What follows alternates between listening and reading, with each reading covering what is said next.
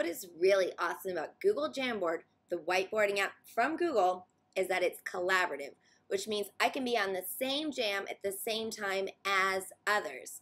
But unlike Google Docs and Google Sheets and Google Slides, there's no version history. But wait, there is.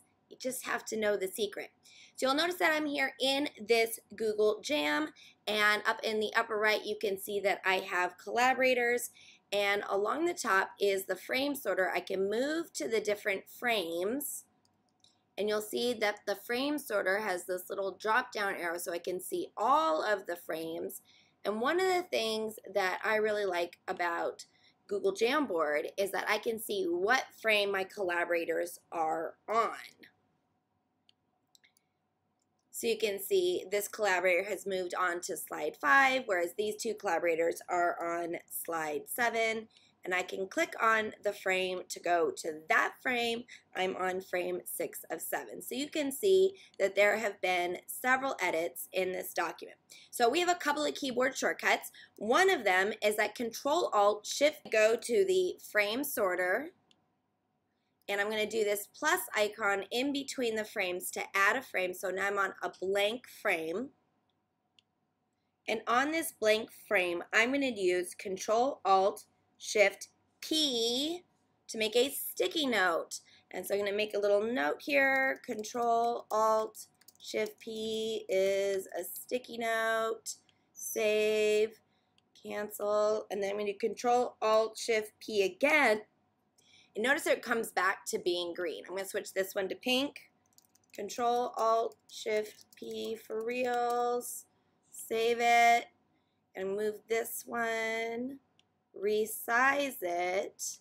Just on a side note, when I go up here to the frame sorter, what you'll notice is that my collaborator is on the same frame as I am, because what's great about Jamboard is collaborating. We're on the same one at the same time. I'm making edits, they're making edits. So Control-Shift-P makes the sticky note, but then if I go to version history, how do I find that? If I go to the 3 dots, it does not show version history, but I'd like to know when edits were made. So who added this note? I'm not sure. Here's another edit by someone else.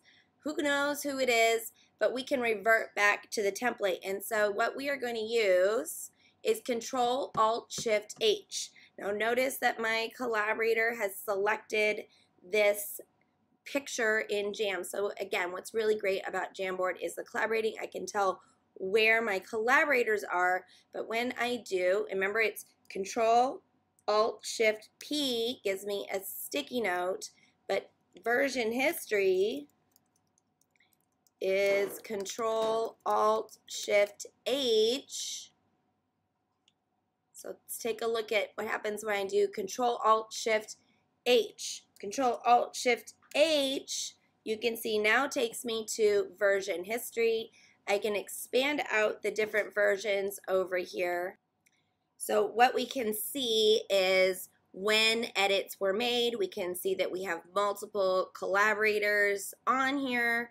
I'm going to click on this version so I can see that at this point there were 6 frames in the jam. I'm going to come down here to this version when there was only 3 frames in the jam. But you'll notice, unlike Google Docs, I can't tell who made what edits, who put down this sticky note. I don't know.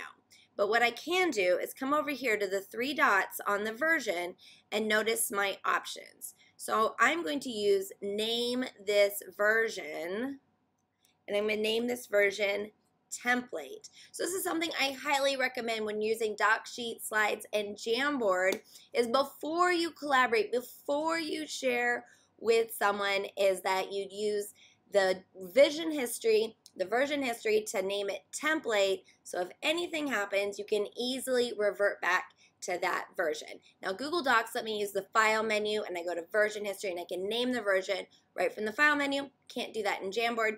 But if I use Control-Alt-Shift-H and then I find the versions on the side, I can use those 3 dots to name the version. And I recommend that you do that often so that just in case you can revert back to a previous version.